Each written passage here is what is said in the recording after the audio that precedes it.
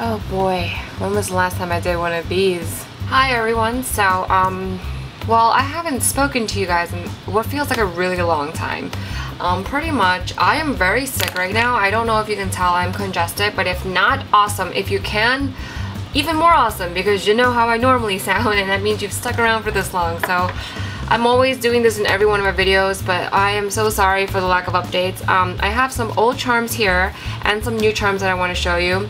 And I'm going to try to separate a couple updates because I have a lot of things that I've made over the past few months that I have not filmed. But this I'm just going to call my Charm Update Etsy edition because a lot of these are already on my Etsy. And I am like selling a bunch of these, like these Meowchables, for like a reduced price.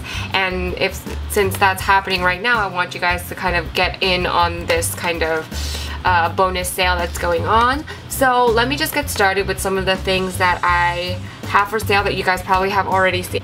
So back in the spring, I made something called Meowchables, which are kind of like marshmallow sized cat charms, and this one was one of them. It was the Tamago. I don't remember if I showed you the other versions. If not, you can definitely go on my Etsy and the sold items. You can see some of those old other sushi charms that I made. I also have this Meowchable ice cream cookie sandwich. I am dropping my charms, I'm so sorry. And then likewise I have an Oreo with the super tiny Oreo cookie on top, as you can see. And I made the Oreo from a tiny Oreo mold that I got. I remember asking you guys back in like a February update where you guys have ever seen a small Oreo mold. Then I have this chocolate bar Meowchable. And like I said, these that I'm showing you right now, they are like on sale at a reduced price on my Etsy. I have this ramen. And I'm trying to go in like size order, so the smallest ones first. Then I have this Galaxy Star Cat charm, and I really love this, specifically for the star on the back. And then I have these two giant BB-8 Meowchables. And I had 4 originally, and now these are the only 2 left. And I think this is perfect for like Halloween, just to have like as an accessory, or like any Star Wars fans. And then alongside these Meowchables, I'm also listing some bulba plants for sale. If you guys don't remember what those bulba plants are, let me show you.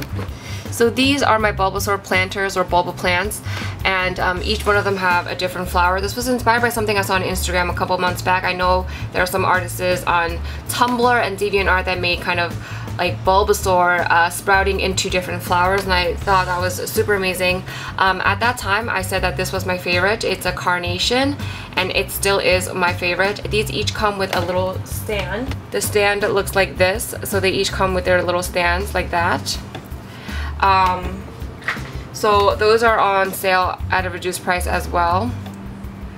And I think the next time I'm going to remake this, I'm just going to make one for myself, just because I really want to spend more time focusing on larger pieces, more creative pieces. I tend to kind of rush when I make charms. I don't know if that's a good thing or a bad thing. I used to think it was a good thing because I like making things and just giving them away, giving them to friends, gifting them, selling them. It was very much more for you guys than it was for me.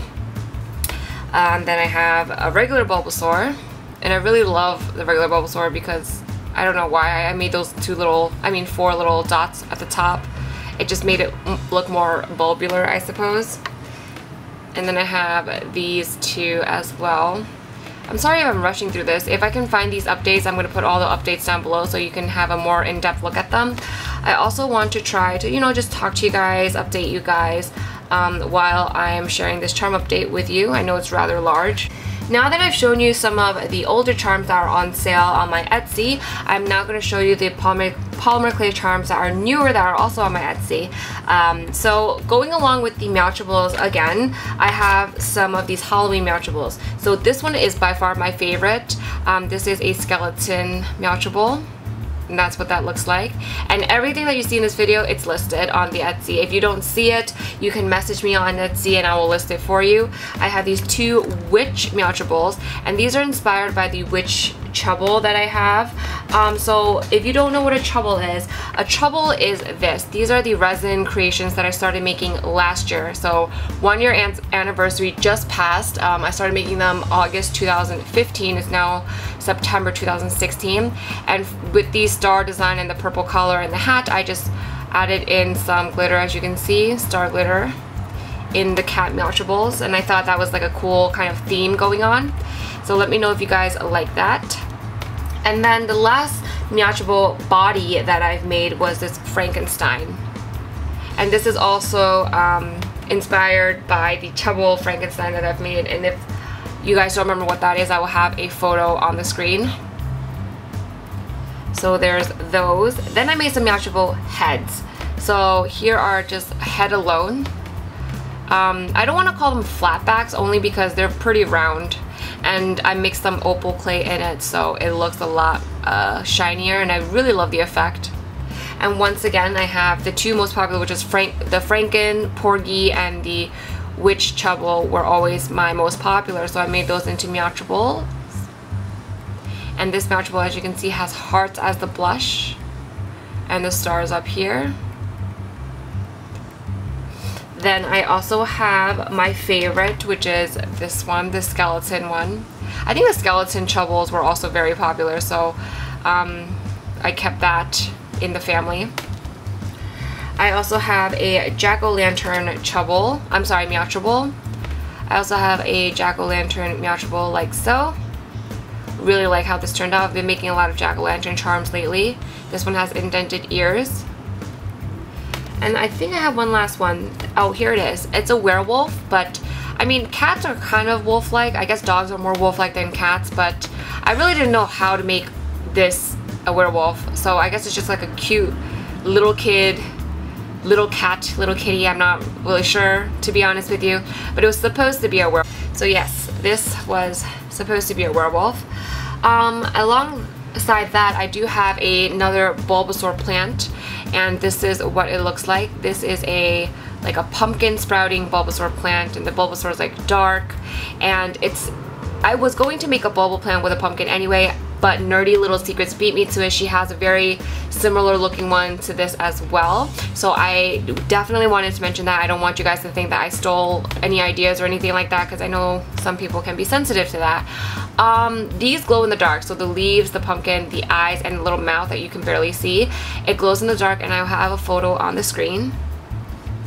Now next are some newer creations that I made. Oh, I forgot about the zombie. Then I also have this zombie Meowachable, and everything in the face glows except for the mouth and the brain.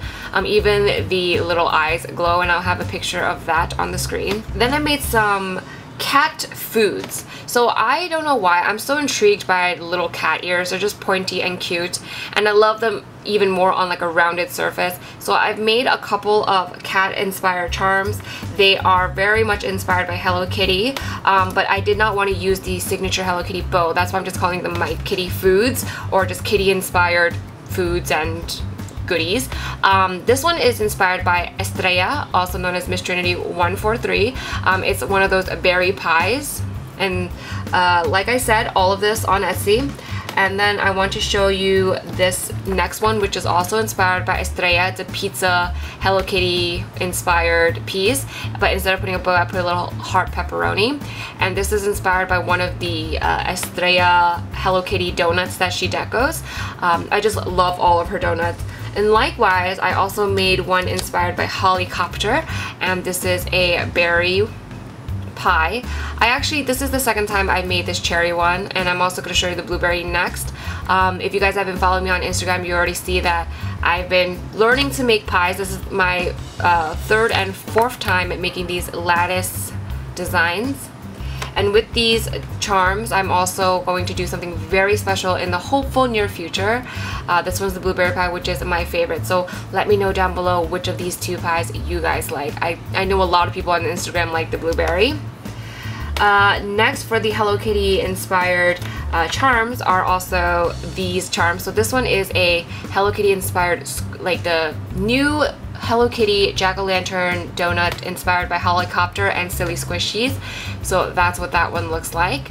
And likewise, I also made like a regular jack-o'-lantern version.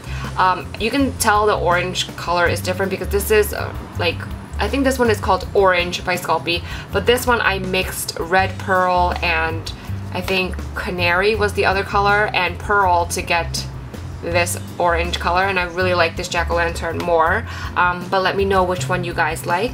Likewise, I have these two glow-in-the-dark jack-o'-lantern Hello Kitty charms, and I will also insert a picture so you can see the glow.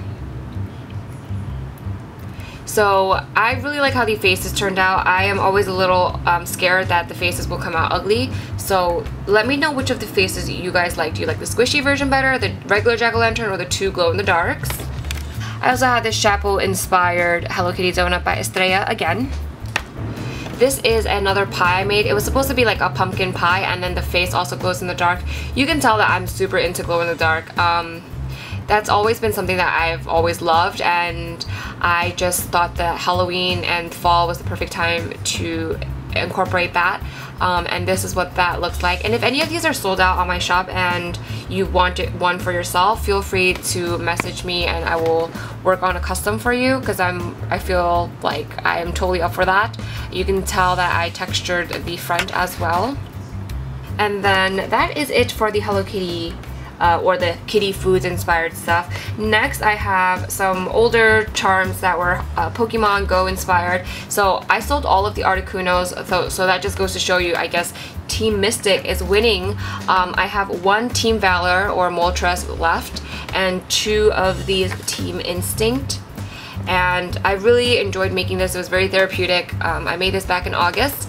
And then likewise, I have the larger versions of these little legendary birds right here, and you can tell with these I domed the eyes with UV resin, and I have these little heart blushes and these wings. So each of these have really fun wings, as you can tell, and these are really cool because I made a magnetic base for them. It's loose leaf magnetic, so which means if this is like, if I'm holding it, it's not gonna, and like I turn it over, it's obviously gonna drop.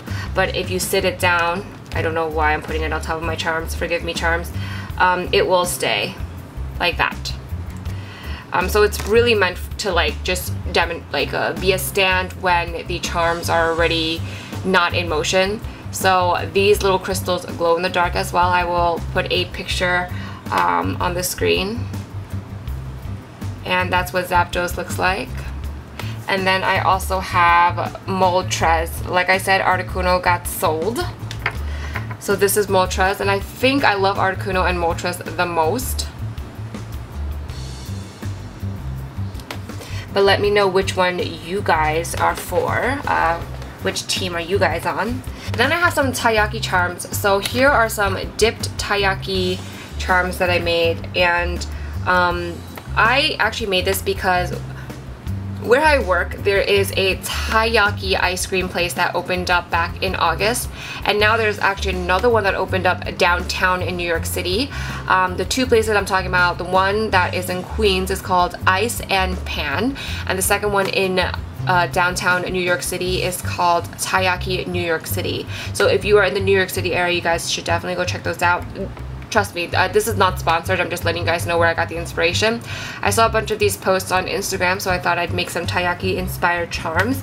So I went a little crazy with the taiyakis because I also made these, where, you know how taiyakis are usually stuffed with red bean? Well, I'm not a big fan of red bean, so I made some stuffed with chocolate as well as vanilla. I also made a strawberry version, but that one got sold. So these two are still available, and they come on these tarnish resisting chains.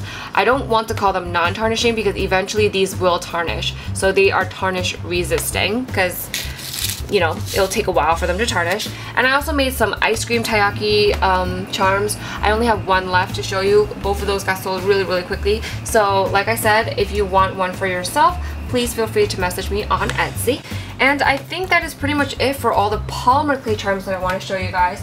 I'm obviously going to be working on more, hopefully bigger pieces. So, and you know, I really want to try to make more updates. I just, you know, a lot of stuff has been going on. I do a lot of stuff on the side, and I update my Instagram every day, Etsy almost every week, and it just gets a little, time escapes me when it comes to making videos, and I know video editing and filming takes a while, so I do apologize. I'm very, very sorry. It's definitely my fault. I just want to let you guys know that. I will make more of an effort. As always, please let me know if you want to see any specific tutorials on my channel. I will have a couple craft kits that I want to share with you guys. So my last video was a video for Sophie and Toffee. That craft kit was a lot of fun. I did that back in June, so I'm hoping to do more to show you guys, so I hope you guys are interested in that. So these are all the polymer clay shrubs I have to show you this time around. I hope you guys enjoyed, and thank you guys so much for watching.